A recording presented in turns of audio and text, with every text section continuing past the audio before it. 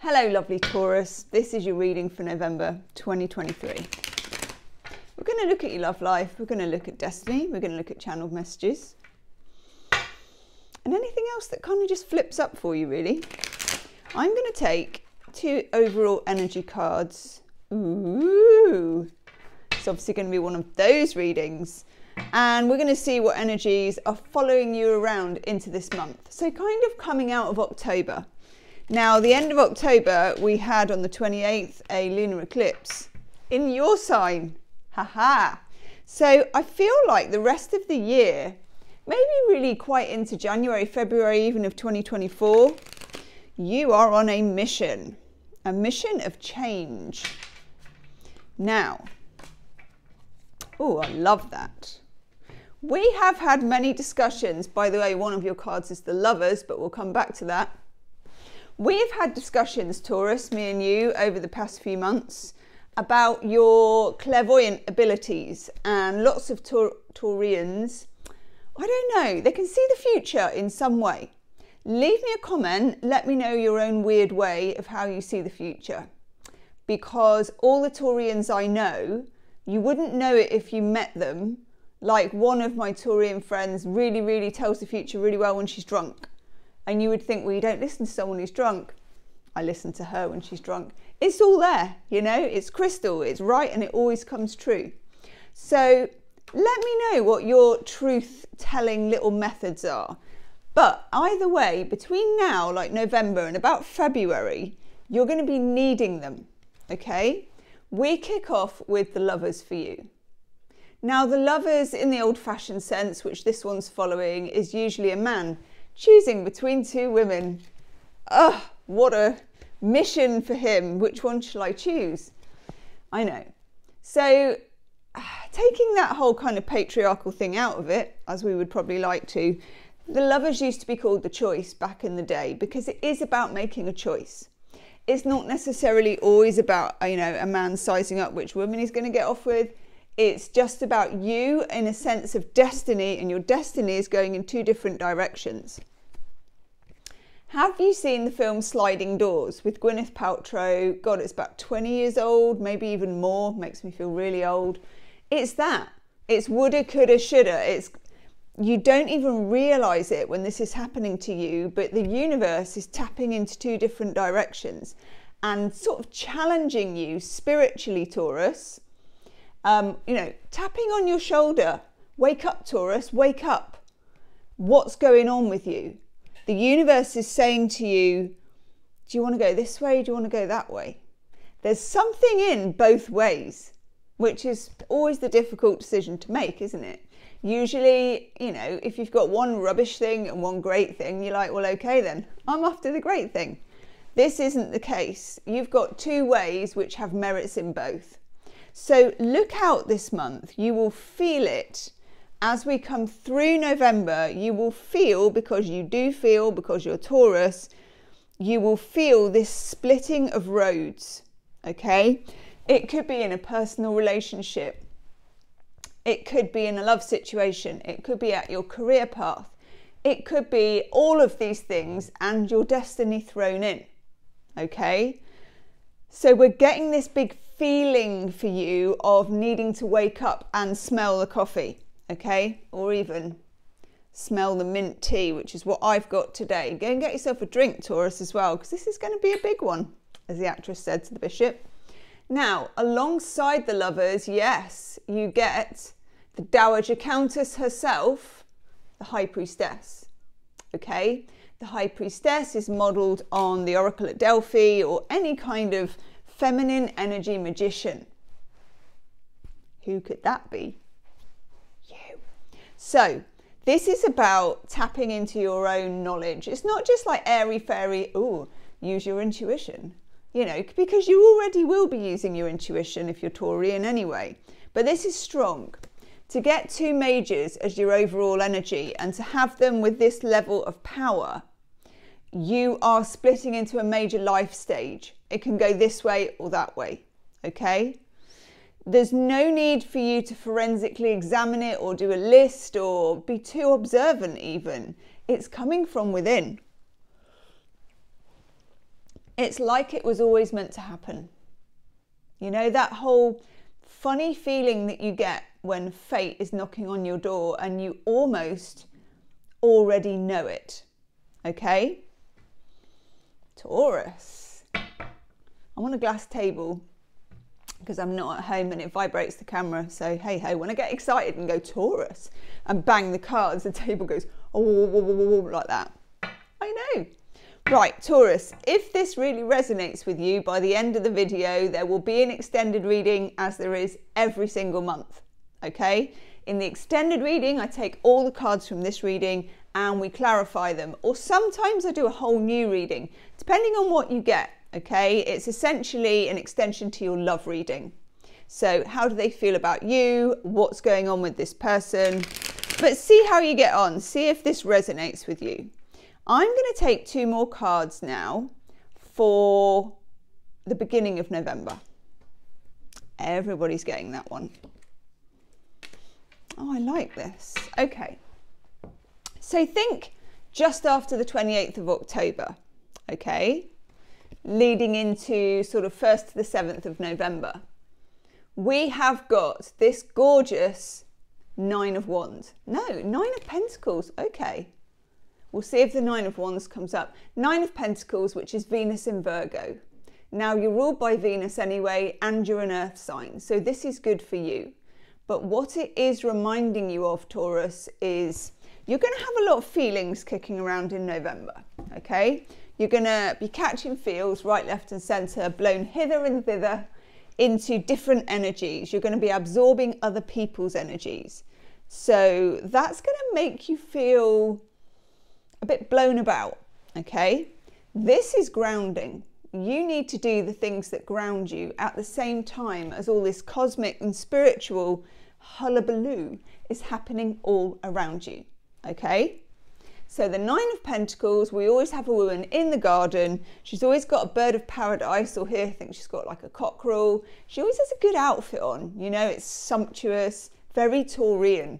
Taurians are all about the good, comfy fabrics, but also silk, velvet, wool, merino, cashmere. That is all lovely Taurian things. Notice around your home, Taurus, the beds are comfy, the sofa's good, the cushions are ripe. You know, it's what Taurians are all about. This is you getting into that. You're nesting in your space. You're making sure your finances are looked after. Whether you're checking on your, I don't know what you even call those things where you have shares, you know, like, I don't know, whether you're checking your shares online or whether you're, you know, checking your piggy bank on the mantelpiece, doesn't matter how you're doing it, but check your finances, keep a handle on them, and this is full preparation just for normal living, okay? Because you're in like a maelstrom of feelings and you're going to be knocked off your perch a little bit, in a good way probably, but still knocked off your perch a little bit and thinking, whoa, everything's going around me. People aren't going to make a total amount of sense at times. So in the first week of November, there's going to be a call to action for you to check your bank accounts, to check your money, to check your rent, to check where you're living, to feel into where you're living. Is there a little altar space that you can create? Do you need a new duvet for winter? These things, you know, in and of themselves don't actually sound, sorry, there's 2 dogs just like having a sort of half fight, half love fest outside. I'm a little bit like, okay. Also, there might be something to do with a dog. A lot of Taurians have dogs because they're quite sensual as well and they're comforting in the home. You may need a new comforter, a new duvet, whatever you want to call it, a new mattress, check the mattress, turn the mattress, you know, wash something. It's a feeling of homely getting set up and earthiness, okay? Don't worry about the other things, the exciting things, your love life, whatever it is. All of that's going to be happening anyway. You don't have to do anything to make that more exciting. This is just making sure your homestead is ready for you to be nesting, okay? Nesting, and also for a few of you, if you are spiritual, which you will be, yeah, make sure you make a little space. It can literally be in the corner of a room where you have a little footstool or something, some tarot cards, a candle, whatever it is for you. Okay, a couple of crystals, a bowl of water, some scented thing that you do when you burn a little tea light and it goes around the room. You can tell I'm not really into that, but you know what I mean, or a decent joss stick or sage or whatever it is. Some little keepsakes. Build up your altar space, okay, because you are the high priestess and she does have an altar. She doesn't just exist out of nowhere. You always have to go to her. There's always an altar. And I think it will help you in this decision-making, life-splitting process, okay? And then you get the Three of Cups, the social card. Your friends will be good at this time. And that means friends, acquaintances, people online, whoever it is that is part of your tribe, who you share yourself with, okay? Who knows you the best, basically, and who keeps their eye on you. You know, those people that you can rely on as your BS detector, and they'll tell you the truth. Or you may be that for those people. Very likely you are. I have a Taurian friend who does that for me. Don't necessarily like it when she does it, but she's always right. Okay? It's a time for radical honesty in your deepest friendships. So play that game, okay? Be radically honest. No, it's not even a game. What am I saying? Do that sport. Be radically honest and allow others to be radically honest with you, okay? Let's look at the second week of November. See if we can spot a development. Oh, that card's hiding. Come on, out you come. Oh, no wonder it's hiding. Oh, gosh. Gosh, gosh, gosh.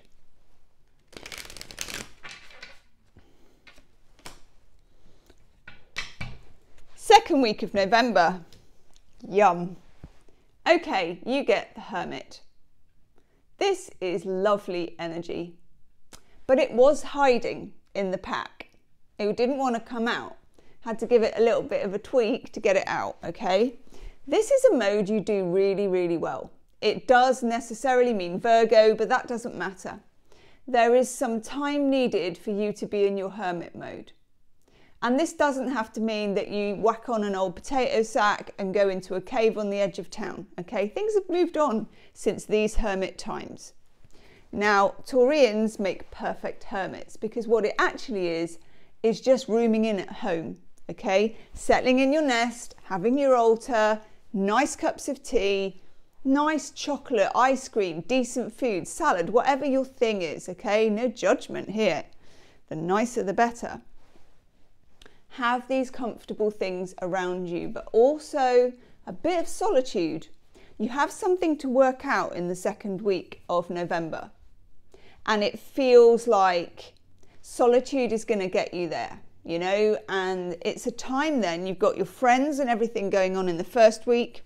In the second week, more time on your own, okay? So just schedule some own time. Maybe you're going to go for a walk in the woods. Obviously be safe, you know, go on a little nature trail, get a couple of those things, pine cones or something to go on your altar, get an autumnal leaf or a spring, depending on which side you're in. Got some Australians and New Zealanders who are coming into spring and I'm really jealous. So do this justice. And actually as I look, there's autumnal leaves, which I didn't know, which are on this card already, okay? Love that. Okay. So you turn into the Hermit in week 2. It does you the world of good and it does the trick and the answer will come to you, whatever it is, because you get the 6 of Wands. Winner, winner, chicken dinner or vegan alternative is here. Woohoo! Okay, Taurus. Yes. This is the winning zippity-doo-dah card, okay, if you want to call it that. There's a breakthrough in the mid-November, towards the end of the second week. You have a breakthrough with somebody and you really didn't think you would. You may have been painting yourselves into a corner. It could be something with a colleague at work. It could be a love relationship. But either way, progress is made, okay? Let's have a look into the 3rd week of November, then we're going to actually look a couple of cards about your love life, because I'm sensing for some of you that there is something. Oh, November's getting better and better for you as we go along, okay? So, 3rd week of November, the Knight of Swords gallops in. Could be dealing with an air sign, Gemini, Libra, Aquarius, but more importantly, the Knight of Swords, as you can see, is in a hurry. It's always blue, silver and white, okay? And it represents the air signs because of communication. When it comes in like this, it's quite sudden.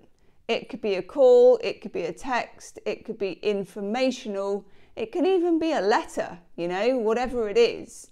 It's a feeling of directness where before there hasn't been any, okay? So your breakthrough in the 2nd week, where you've got the Hermit and you've got the 6 of Wands, leads to a direct conversation, a direct message, a fat juicy text, but also could be an email. Any way that we can communicate, which of course is like millions of different ways, you're getting a big load of information. Somebody wants to talk, okay? Somebody wants to say something. Something spills out that before I don't think was spilling out. It was quite hidden. And you get it with Mr. Wolfcut. Look at that. Looks a bit like Liz Hurley's son. You'd have to Google it if you're not from the UK. But anyway, the Wolfcut man is here. Page of Cups. This is a love offer in its infancy. So it's not like serenading you at the window, you know, full-blown scroll or a diamond ring, you know, in your champagne glass in the restaurant. It's not that far on. It's the beginning of something. Whether this is somebody that you already know, whether it's a reunion, whether it's a new person, doesn't matter. It's thick and fast and sudden, but also is born out of week 2, when you've spent the time as the Hermit and you've actually lighted upon the right idea. I think if you're doing that Hermit time in week 2, that the universe will drop you, I'm getting a channel of little droplets. This is nice. Little droplets of gold liquid. It's going to drop you lovely little ideas of which way to go next, okay? And from then, week 3 is information, conversations. It can be, because we've got the Page of Cups, just that you haven't heard from someone in ages and you get a text and it kicks something off. It starts the ball rolling. Page of Cups is normally about romance, could be an old best friendship though, either or. Both are important to you. Let's look at the 4th week and then I'll take a couple of cards for your love life. Oh, I knew that was coming. We knew that because we'd already said it. Oh, okay. I'm excited, sorry. 9 of Wands. Do you remember when we got the 9 of Pentacles and I thought it was the 9 of Wands? Well, now you've got the 9 of Wands. What have we been talking about all year? It's the B word. Boundaries, yes. In the 4th week, you are going to be called upon to express what your boundaries are with somebody. Whether it's in your love life, whether it's in your work life, you also get the 7 of Swords. Now, I don't think, it depends, because we're going to look at your love life in a minute, I don't think this is someone betraying you. I don't have a reading here that whiffs of betrayal, okay? But the 7 of Swords can sometimes mean keep your powder dry. Don't reveal too much, okay? Whether this is after you've had that love conversation in the 3rd week, or whether you've had a big thing going on at work with somebody and you don't quite know where it's going, don't give away your position immediately, okay? That's a test for you in the last week of November. Now, let's have a look at your love life. Wow. Oh, wow.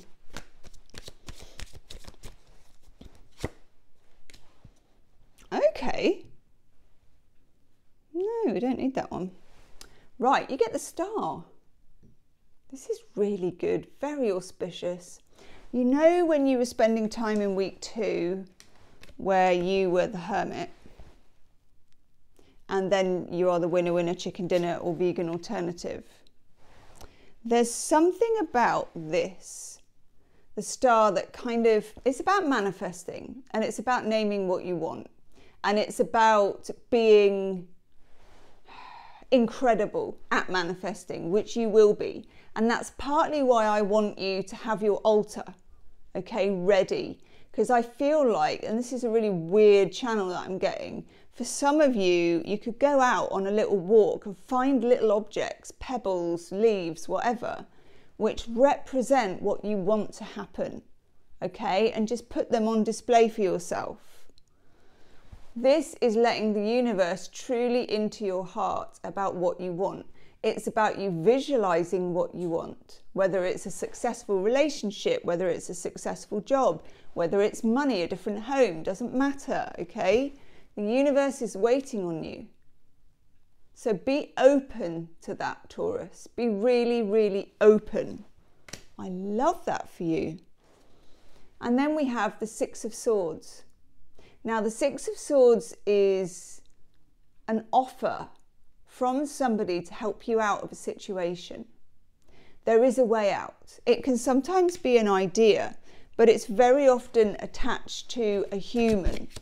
It's, you know, as if someone's throwing you the life preserver, okay? Just taking 2 more cards for your love life, which I think looks rather good, actually. Okay. Major Arcana of the World, and that goes back to the Lovers. There's just something about this trio that reminds me of the Lovers, okay? So whatever happened in that first week when you're the High Priestess and when your roads of fate are splitting off, you return to this now, but with different eyes. It's the end of the month. You've done your hermit thing. You're a heck of a lot the wiser. And you can make your informed choice as we go into December. This might play out right up into January, February, but you make an informed choice, okay? And the Eight of Swords is telling you, it's weird. Normally the Eight of Swords is telling you not to, you know, to bust beyond your limitations, but I don't think so this time. I see the Eight of Swords as boundaries for you that you don't want to overstep, okay? Should we take an outcome card? I love your reading, and then I'm going to take a love oracle card. And then in the extended reading, I'm going to look at the Lovers, the High Priestess, the Page with his wolf cup, the Hermit, what we need to be doing at our altar, some good manifestation tips for you as well in there. And also I'll double check that Seven of Swords. Never does any harm. Okay. My God, you are absolutely on it. Right. Outcome. 10 of Swords, a situation plays itself out. You have an outcome, okay? It's been very difficult getting there, but it was too painful to stay the same. So that is good in the end. But you've been feeling that for a while. Could have been the last 10 weeks. And you get it with the Wheel of Fortune. And again, for some reason, this is reminding me of the Lovers. Wheel of Fortune is, it's not necessarily saying everything's going to be amazing. It's everything is going to change. And change is good. Okay? Let's have a love oracle card for you. I'm loving that one. Right, we get for you chivalry. Absolutely. Turning up with some chockies or some flowers. I'm not so sure about the horse, but you know, let me know in the comment section if you're big on the horse idea. Either way, this is somebody, you're doing a little dance. Those of you that are looking at love life, you're doing a little dance of shaping up or kind of casing out what you need from the other person. And this, I think, has got something to do with the Knight of Swords. You may find as well with the chivalry card that if someone has been a bit lacking in that department, they're going to come up with something unexpected. Taurus, this reading is very fresh. It's like a bowl of fruit. I really like it for you, okay? I'm going to go and do the extended. If you want to join me there, it's the first link in the description box. Otherwise, leave me a comment about your own psychic abilities or your own situation, okay? Drop your astrology in the comments. I love to read my comments and I'll reply to as many as I can. Okay, see you on the other side, Taurus. Namaste.